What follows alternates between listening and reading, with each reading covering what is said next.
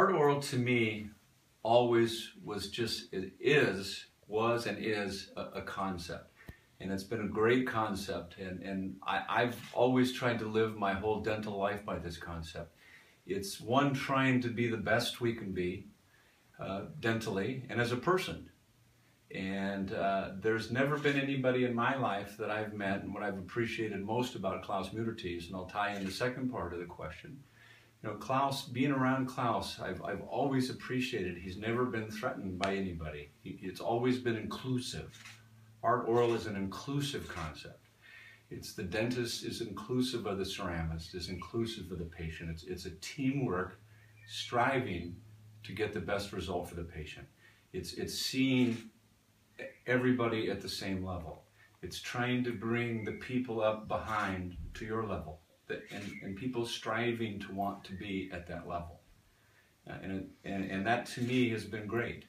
And too few times dentists have done that. Dentists have always been up here looking at the ceramist down here. Now, I get that the dentist has a doctor's degree. That's great. Okay, so fine. Okay, but when we're doing work for our patients, you know, the ceramist many times has much more knowledge about the materials, much more knowledge about how to use the materials. And we need to respect that. When I, as a dentist, need to respect their knowledge, and sometimes they're the person that should be looked up to and looked to for the knowledge on what to do.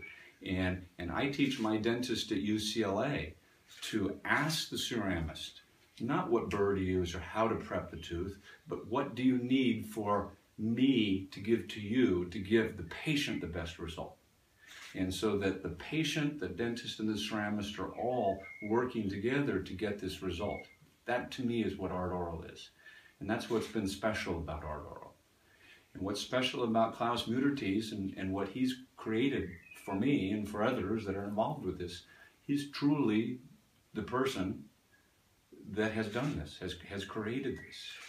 And one of the things that I see that of the people that I've met in my life, you know, there's very few people that you meet in your life that when you walk into a room, that can change the character of a room. And what I mean by that is, I mean just someone's presence, like a Gandhi, okay? And I don't mean to minimize Gandhi at all, but just when they're there, you want to be there.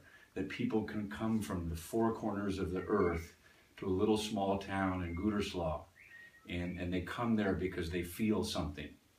You know, you can't describe what it is, but you feel good, you feel energized, you get this understanding and also the knowledge of how to do this. And that's what he gives people. Now, he doesn't see that because this is just who he is. When this is who you are, sometimes you don't understand why other people feel that way. But other people come there for this feeling, and they come there for this knowledge, and this is what they walk away with. The patients, us as students of him.